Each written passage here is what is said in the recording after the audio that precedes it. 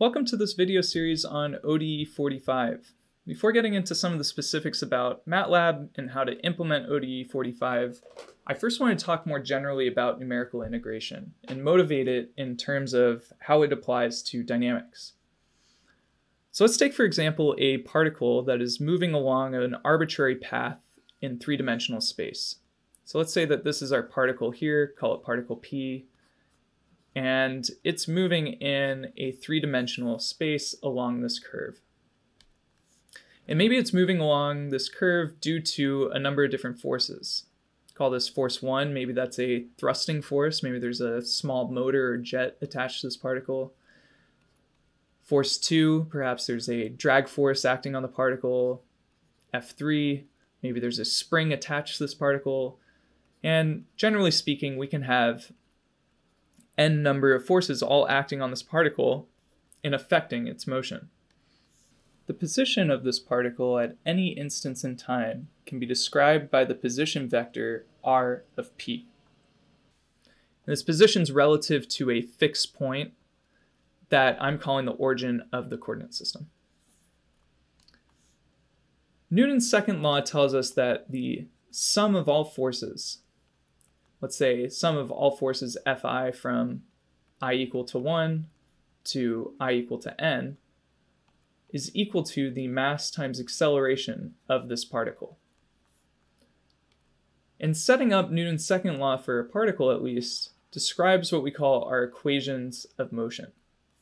So this tells me that at any instance in time, if I know the forces acting on the particle, I can tell you the acceleration of the particle.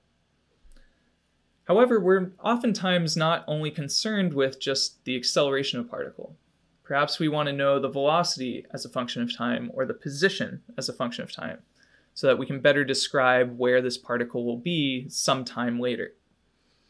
Now, these equations of motion are very powerful. They let us literally predict the future. We can tell what's going to happen 5 seconds from now, 10 seconds from now, 20 seconds from now, if we only know what the forces are.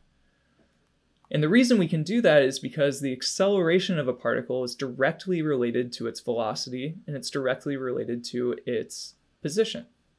Recall that the acceleration of a particle p is equal to the first time derivative of its velocity. Additionally, the acceleration of a particle p is equal to the second time derivative of its position.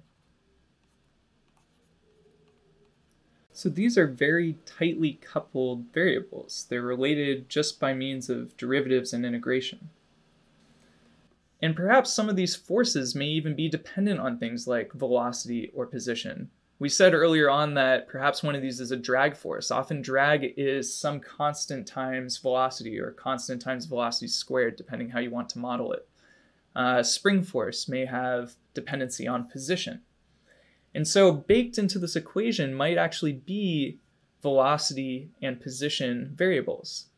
And that's known as a differential equation, when we have a function that is dependent upon other variables that are related by a derivative or integral.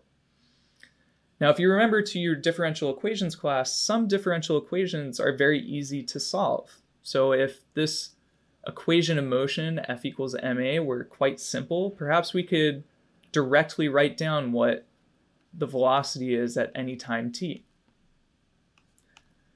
And if it's a simple equation, maybe we can even write what r of p is at any time t. This is a closed form solution. And these are typically the ones that you've dealt with in your differential equation courses. However, more times than not, these aren't closed form solutions. Oftentimes we have differential equations or equations of motion that are very complex that we can't just simply write out what this closed form function would be. And in those scenarios, numerical integration is key.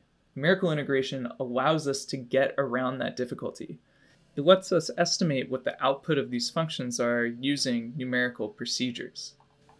So there's a number of different numerical integration algorithms out there. We're going to discuss a very simple one known as Euler's method in this next video, and that will hopefully give you some context into what ODE45 is doing in the background when you use it to solve these differential equations. Thank you.